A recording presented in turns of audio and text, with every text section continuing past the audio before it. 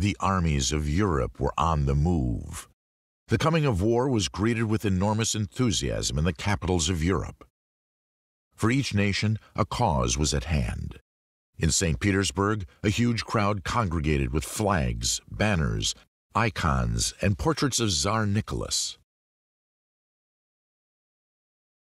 The Emperor, Nicholas, responded to the chants of his people by appearing on the palace balcony, overlooking the square.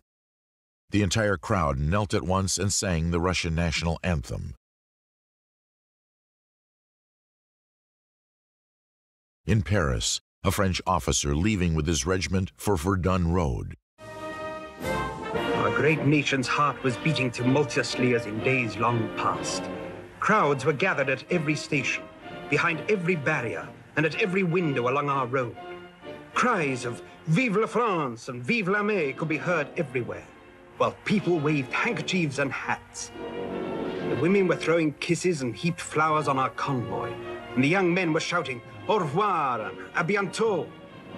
At one grade crossing, a young woman lifted her baby towards us, shouting, "He too, like you, will go someday and do his duty."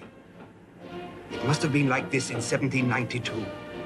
The soul of France had again attained the height of her greatest period in history.